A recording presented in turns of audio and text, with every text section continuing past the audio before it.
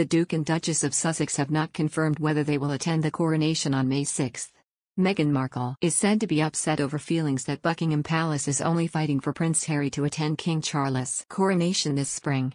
It is thought the king wants his whole family there to see him being crowned. However, the spotlight has been on the Sussexes since their Netflix documentary series and Harry's memoir Spare were released, leaving the Duchess reportedly feeling overwhelmed. The Express recently revealed that Harry and Meghan will be invited to the ceremony. However, their rift with the royal family, coupled with the date falling on their son Archie's 4th birthday, has left the question of their attendance unanswered. Royal commentator Kinsey Schofield told Fox News, "Meghan is upset and overwhelmed.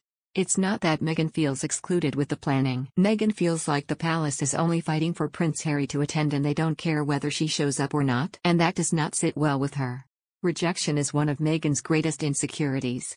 She does not want to be booed or humiliated on a global scale, yet she understands that her brand stateside increases in value with her proximity to the royal family."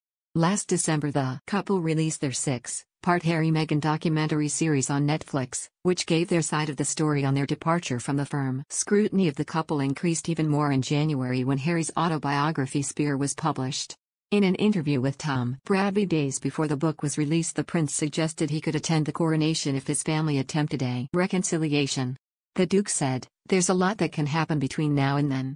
But the door is always open. The ball is in their court. There's a lot to be discussed, and I really hope that they're willing to sit down and talk about it."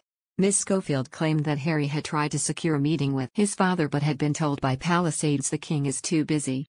She continued, "If Harry does attend, I expect that he will feel a sense of loneliness." Royal author Christopher Anderson told Fox News, "It's increasingly beginning to look as if Harry and Meghan might well opt out of the coronation.